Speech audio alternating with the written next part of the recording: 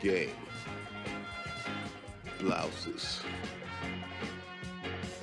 Gallon chuck. Disaster. Spaghetti. Disaster. Well, I mean, I'm no doctor. We now join America's most popular show, already in progress. Everybody loves Mitch and Sean. You guys are the greatest duo.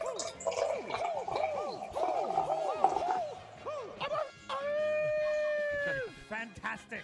That team sure did suck last night. They just plain sucked. I've seen teams suck before, but they were the suckiest bunch of sucks that ever sucked.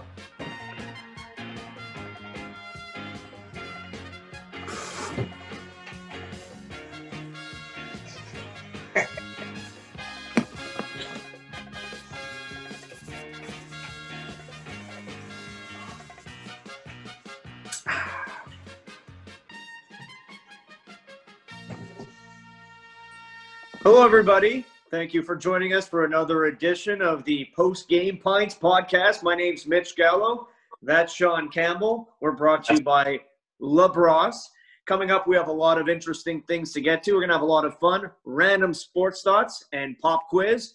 But before we get to that, Campbell, what are you drinking? Today is the LaBrosse Nor'easter, the Wicked Nor'easter. This is nice. This is nice. A nice solid IPA. You know me. I love my IPAs. I'm sitting back. I'm relaxing. This is perfect. We got plenty to get to, plenty of sports talk coming. We're going to go back in the past, do a little reverse retro. But, yeah, the Wicked Nor'easter, absolutely love this. This is easily one of my quick favorites at LaBrosse Brewery. Check them out, labrosse.com. And I know, Sean, I'm having maybe your favorite of all. I know you like the Northeaster there, but I am drinking. Can you see which one that is? Oh, you got the Mango Creamsicle. Mango Creamsicle to start my night off, because I think it's going to be a good night. I hope it's going to be a good season as we start with our rapid fire here on the Post Game Pints Podcast. How good are you feeling for a January 1st start for the National Hockey League? Sean, I felt good from the beginning.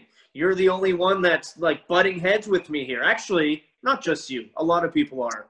Confidence seems to be low right now when it comes to a return to play for January 1st.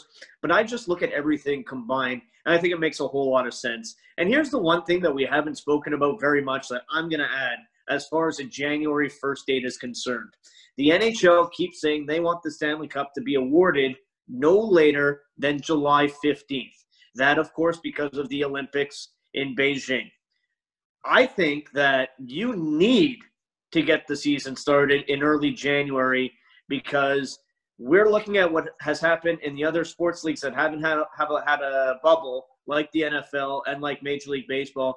They've had to cancel games. They've had to change their schedule on the fly. And I think the NHL wants to make sure as much as possible that at the end of their schedule, they have a few weeks to play with where they can make up for some of those canceled games. So I don't think necessarily the Jan 1st is about wanting to start as early as possible. I think the Jan 1st is about making sure you have time at the end of the schedule to get in as many games as possible. Yeah, look, I know you're saying that I'm butting heads. And you know me, I'm the internal optimist. I like looking at the positive side of things all the time. But it's the roller coaster ride of emotions that I have because one day I'm feeling good about a January 1st start, and then another day I'm not. And it seems to be going back and forth, back and forth. And you're catching me today on a down. Tomorrow I might be on a high thinking, oh, yeah, January 1st, they're going to be on the same page. But I know, and you know, Mitch, too, that it's going to be a big battle when it comes to money. When it comes to money, how much more will the players take a hit on? They were promised a certain amount when they renegotiated the CBA. They want to renegotiate again. There was talk about handing bonus money back. When was the last time a player ever handed back bonus money? And the fact that the owners are inquiring or knocking on the door about that, no thank you. I'm more skeptical because of the money and the fact that there's so much money for the players at hand and that they've given up already. I don't know how much more they want to give. And I know the owners are taking a huge hit too. Everybody's taking a hit. I get it. But I think the players feel they've given enough to this point. The owners, you're the owners, take the big chunk of the hit. Let's go, let's play. I hear what you're saying, and I'd be foolish to say that it's not going to be an issue. But I really hope, as a hockey fan, and listen, you have a vested interest in this. I have a vested interest in this. The players and the owners do. Everybody in the media does. We all want hockey to come back. I'm really hoping, Sean, that let's go NHL. Let's go. I hope that they're smart about this. And look, I think that Donald Fear, the head of the NHLPA, is pretty bright when it comes to this type of thing. The NHL and the NHLPA, more than ever before, have to work as partners. They've worked as partners, but now we're at like next level, working as partners. And I think that the NHL players are going to have to concede more money, and they're going to have to do it. And they probably don't want to, but they're going to want to concede money more than they're going to want to concede an entire season's worth of pay. Yeah, there's going to be conceding on both sides. I'm with you. So January 1st start. Just give me optimism out of 10. For me? Yeah. 9. I'm at 2. All right, let's change to something a little bit more fun, Mitch. Okay. Well, hey, Sean. Yeah. The NHL, what do they need right now? Money. They need money, which is why this week, it brings us to topic number 2. The NHL has released their reverse retro jerseys. And I know there's been mixed opinion across the board on many of these jerseys. Look, we do a short podcast. We don't have time to run through 31 NHL teams and their third jersey that they're going to try to sell at Christmas time to the kids out there. But you're a big jersey guy, by the way. I love the one you're currently wearing. And thanks to Dennis in Villamard, a big-time listener of the Hot Topic back on TSN 690. Thank you for sending Campbell that one. Maybe on the next episode, I'll bust out my Peter Forsberg jersey that Dennis sent me. Sean, I just want to know, what's the best jersey that you saw, and what's the worst jersey that you saw? All right, I know you said you don't want to do every single one. I kind of made a list of my favorite 3 and my least favorite 3. Is that okay? That I went with 3 and 3. I'm giving you 6 out of the 31. There's some that I like that I'm not going to mention. There's some that I hate that I'm not going to mention. But I just thought, and I'm not going to break them down too much. You know I like my jerseys. You know I like to have a lot of fun with it. I like bad jerseys. I like ugly jerseys. You've seen my closet. I have tons of jerseys. So I'm all in. I like the concept of reverse retro. But I'm going to go with the ones that I like to start off. 1, Chicago. Black and red. Some of my favorite color combinations out there. They're kind of sticking with the logo. Chicago, it wins. Even though it's not too off the board for Chicago, I'm still in love. Any logo with Chicago on it, it's one of my favorite jerseys. You asked me, the red Chicago jersey is my favorite all time. So I'm still sticking with Chicago in the reverse retro. That is right there. The next one, the LA Kings. I love flashing back to the purple and yellow. And they go back to the purple and yellow, but they go back to the silver and gold logo. So it's kind of a mix between the two. And it just put a smile on my face when I saw it. So the LA Kings, purple and yellow, with the silver and gold generation of Wayne Gretzky and that logo. I was never a Kings fan, but I like that logo. And, of course, one of my other favorites, I think this is up there with everybody. Yeah, that's right. I wore this hat for a reason. The Colorado Avalanche. Love that they use the Nordiques logo with the Avalanche burgundy colors. And it's just straight up 2 colors, the burgundy colors and the Nordiques logo, the fleur-de-lis. Beautiful. That is my favorite, the Colorado one. The more I think about it, I have to put it at the top. I might even go out and buy that jersey for me, not my kids. Yeah, listen, man, it's beautiful. And if you're going to give 3 of each, I guess I'll give 3 of each. Got to put the Colorado Avalanche in there. That's an actual reverse retro. The other jerseys, there's not as much of a retro aspect to it. Some of them, yeah, they go back in time a little bit, but this is actually retro. So I love it. Let me go with the other one that's actually retro. Kind of wish they would have went green, but I think they've already busted out the green in the past, so that's why they went gray. Carolina, we get to see the Hartford Whales. I want to see the whale. I love that jersey, so I'm going to go Carolina. And then, Sean, something about that Statue of Liberty New York Rangers jersey. I don't like that one. I don't like that one at all. Oh. I like that one, man. Hey, I have a bias towards New York-based teams, and I love that New York Rangers colors. And it's another original 6 team. It's the only original 6 team that really went off the board with theirs. I think Chicago and Montreal and Toronto, Detroit, they're all kind of conservative, didn't do anything with the logo. I love the New York Rangers. As far as the worst jerseys I saw, Sean. Yeah, go ahead. Arizona dog poop. It was the worst. It was so ugly. The colors are ugly. The logo's ugly. There's nothing inspiring about that jersey. Arizona Coyotes get nothing right. Hold on. The one thing Arizona does right is after they score a goal. Ow! Yeah, that's right. Other than their goal horn, they get nothing right. So I'm going to say Arizona, part of the bad jersey combinations here. I'm going to go with Boston. I just didn't like the color. I think it's going to look like not great when they wear it out on the ice. So I'm going to say that one. And then I'll go original 6 again. The Detroit Red Wings looks like a practice jersey. Not a fan. Oh, I didn't mind the Red Wings one. The Bruins one, I'm with you a little bit. But the Red Wings one, there was something about the all white. It was sharp.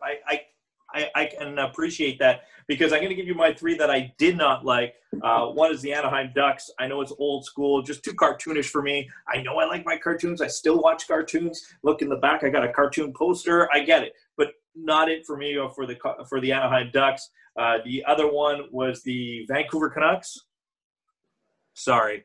It's just the mixing of the 2 colors. Never liked it when the Blues did it. Never liked when the Canucks did that. By the way, I came prepared. I thought the Canucks, if they wanted to do something really cool, they could have done something like this. You like this, Mitch? Not bad. All black with a little green trim. Shout out. That's right. To Roberto Luongo in that jersey. Beauty. This is one of my favorite jerseys I have in my closet. They've never worn this, but hey, that's a good concept that I think that they could have done. And I apologize for anybody who's listening on SoundCloud. You're going to have to check us out on YouTube to see the jersey that I was just talking about. And I'm sorry, I cannot get behind Montreal Canadiens' 3rd jerseys. I don't like gimmick 3rd jerseys for the Canadiens. I know the logo hasn't changed and it's just the colors. I am just against it. Call me old if you want to. I'm not it. I like throwback jerseys with the Canadiens. I don't like 3rd jerseys with the Canadiens. So it didn't work for me with the blue. No, sorry. Yeah, I thought it was nice.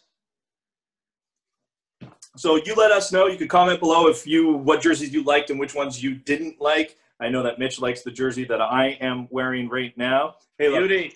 number 12 on the All-Star jersey from 1993. Does anybody know what name is on the back? Number 12 from the All-Star game in 1993. It was right here in Montreal. Does anybody know the name on the back? Oh, you can tweet at Mitch Y. Gallo or tweet at Sean R. Campbell. Hey, maybe I'll let you know a little later on in the show. All right, one more, Mitch. I thought we could have some fun with this one. I know, it's the Post Game Pints Podcast. We could go and do whatever we want, right? Anytime. Survivor Series is this weekend.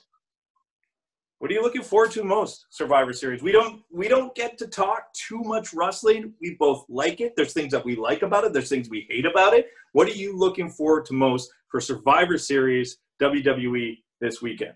I feel like you're going to have to run through some of the matches for me, and I give you a thumbs up or a thumbs down because I find it hard to follow both brands right now, and I know most of it is Raw versus SmackDown. The only match I'm aware of is the Drew McIntyre Roman Reigns match. And I know you're not up for that one.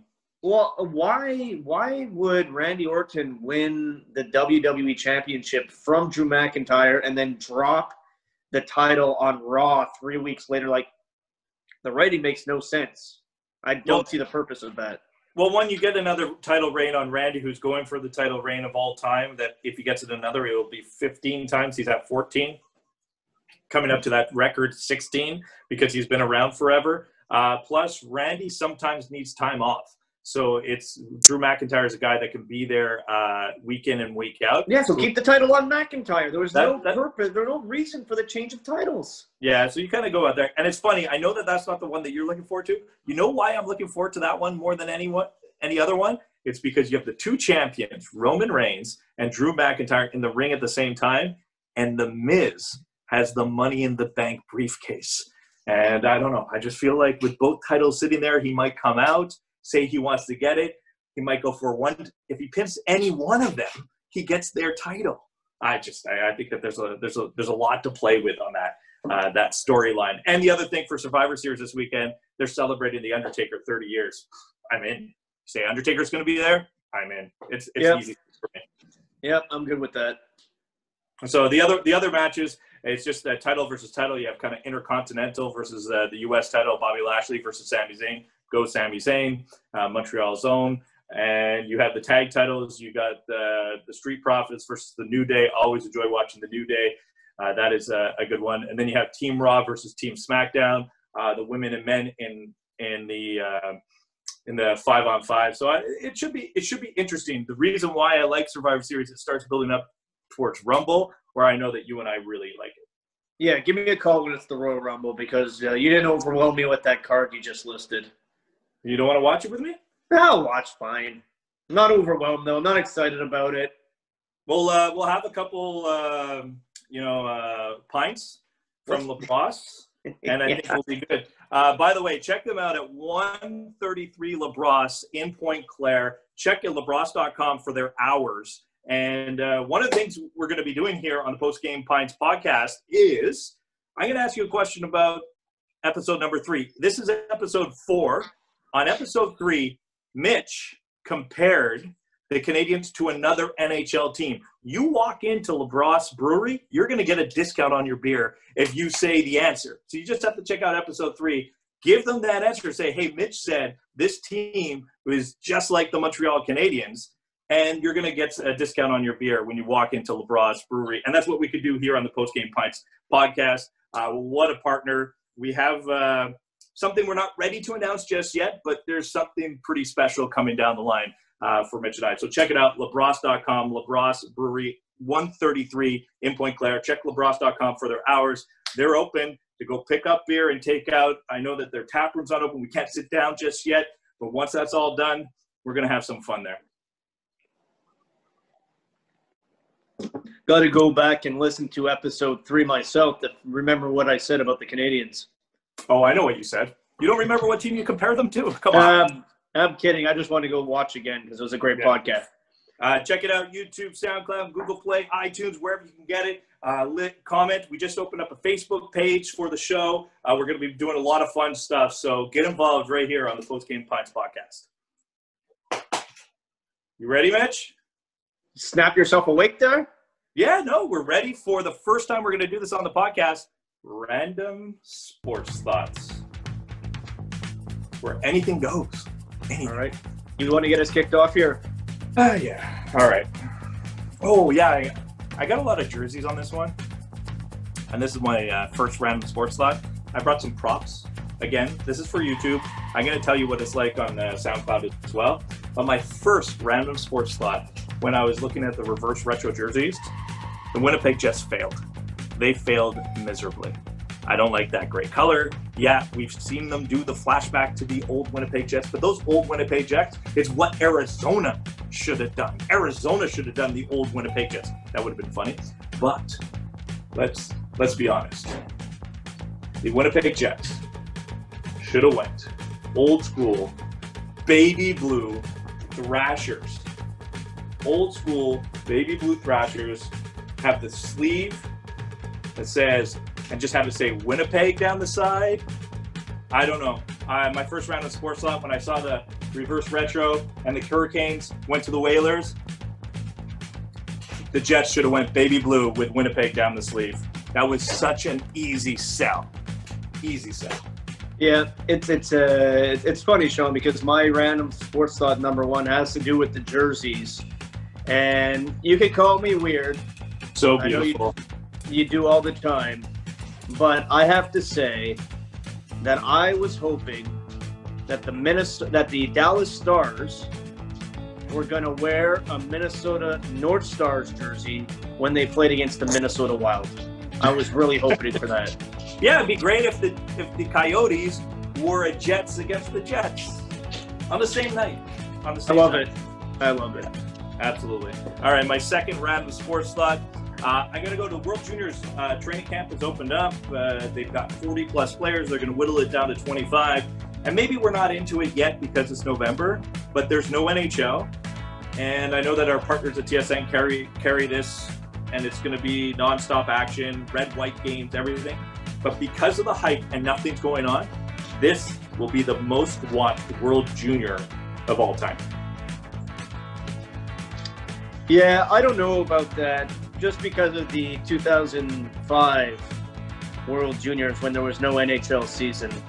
That it was the best Team Canada that I think we've ever seen, with the likes of Carter and Getzlaff and Perry and Crosby and Bergeron and Weber and Phaneuf and all these guys that got to play on that team. Yeah, I didn't say it was going to be the best, by the way. And I think it's going to be the most watched, mainly because the other teams are going to be better, too. The other teams are going to be stacked.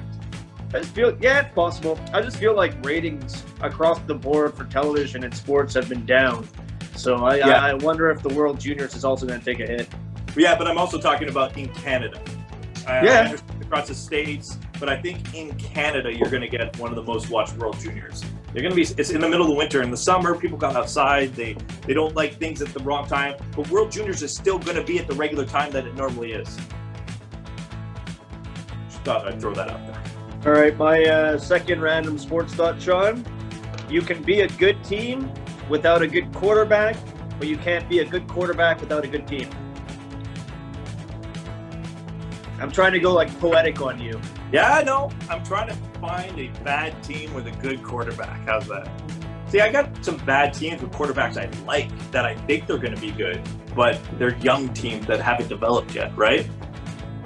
So, I don't know. I'm trying to figure out another team that has a great quarterback that's like, you kind of think of those long-standing guys like Matt Stafford and Matt Ryan. They've kind of been there. They're staples on their team, but they're not perfect. I don't know. I like the quote. Yeah. You might want to put that up on a wall and put it next to Muhammad Ali. Doesn't it sound great? I'll give you a bunch of teams where I think the team is good. The quarterback's average or not great. Mm-hmm. I think the Tennessee Titans are a good team. I don't think Ryan Tannehill's a great quarterback. Yeah, I like him in Tennessee. I think it's been a nice little fit for him. I think it's been a nice fit. I have nothing against Ryan Tannehill, but he doesn't overwhelm anybody. You know, I think they're on a bit of a roll. I think the Vikings are a good team. I don't think Kirk Cousins is a good quarterback. Yeah, I think they could be much better without Kirk Cousins. He gets paid so much money. That's a good example right there. I'll give you one more. You could also be a bad team with a bad quarterback and be the Chicago Bears. Yeah, I'll give you one more on the quarterback front. Okay. I think the Rams are good. I don't think Jared Goff is good. Yeah, I don't mind Jared Goff. Oh, and how about last year? I think the San Francisco 49ers were good last year. I don't think Jimmy G's good. Yeah, Jimmy G. Well, Jimmy G and I have our issues, so. Yes. Writing that down. Jimmy G issues. And we have to name that podcast. Just taking down notes. I take them down throughout the show. All right, my final. It's funny. I went football too, and it's not that this is a great quarterback, but I don't think the team is that good. How's that? I don't think the Ravens are as good as people think they are. I'm sorry, Dave Trentadue, partner in crime, but the Ravens aren't a great football team. Are you saying that because you watched them in prime time lose to the Patriots? No, I've watched them a couple times. Lamar Jackson, he's the perfect example of 1 year everybody knew what he was doing. Now they game plan, and they can't figure out a second game plan. And I understand that's why it's hard to stop a running quarterback when you kind of see it the first time you're trying to manage it. And it's still not easy to do. But when you have that backup, he's running, I'm just going to throw it all the time and I'll be good. He's not as comfortable doing that. I know he likes having the ball in his hand. He likes making those decisions. I think he gets hit too much. He's so young. He's still 23 years old. He's already won an MVP. I think that there's just this year I watched them, and I'm unimpressed almost every single time that I've watched them. And I'd say out of 9 of their games, I've watched a good portion of 4 of them. And I'm just giving you that's the percentage. A good portion of 4 of their games, and I just don't like them. I haven't been sold. Maybe they were great in the other 5 that I didn't watch. But from what I watched, Ravens aren't great. And Sean, just know we're up against the clock, so let's pick up the pace here. My final random sports thought. We got caught up on the jerseys. Too many people like prospects too much. Shots fired. I'll let that one sit. We'll leave it there. You want to get to a pop quiz? Yeah, give me one. I want you to give me one first. You want I'm me to ready. go? All right. You- My pop quiz for you. Top 5 in points for active players drafted number 2 overall. We're looking for 5 on the board. Active players drafted 2 overall. Active players. Tyler Seguin. Tyler Seguin, number 5. Okay. Number 2 overall. Then it's got to be Patrick Marleau. Patrick Marleau, number 1 in points. Okay. Then we got to go. Hedman is not around long enough. If Seguin is ahead of him at number 5, so I have to go back to the 2000s. Oh, Bobby Ryan? Nope. No, he didn't get enough points, eh? So not Bobby Ryan. Oh, Malkin. Malkin, number 2. Okay. So then after Malkin, trying to think, 2000.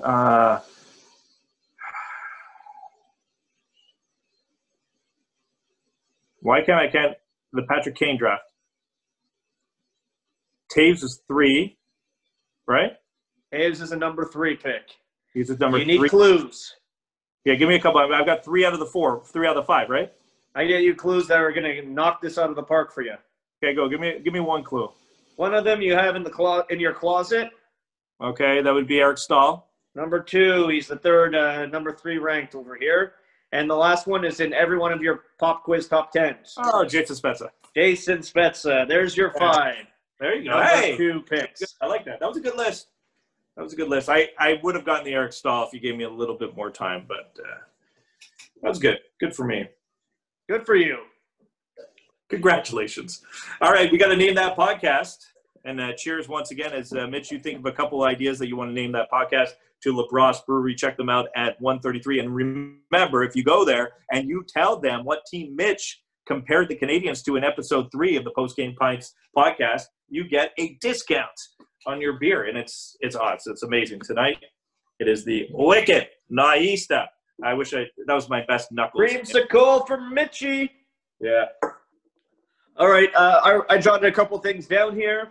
Yeah. I have Jimmy G issues. Definitely have that. And Arizona is dog poop. Yeah, I had something about Arizona gets nothing. When you went dog poop, do we get to use the poop emoji? Yes. All right. As long as we see the emoji. As long as the emoji is part of it, I'm fine. All right. All right. Arizona poop emoji. Sold. Love it. Cheers. Cheers, everybody. Post Game Pints Podcast. Campbell, Gallo. Subscribe, like, comment, do what you want. Thanks for everybody for checking it out. YouTube, SoundCloud, you know it. Cheers.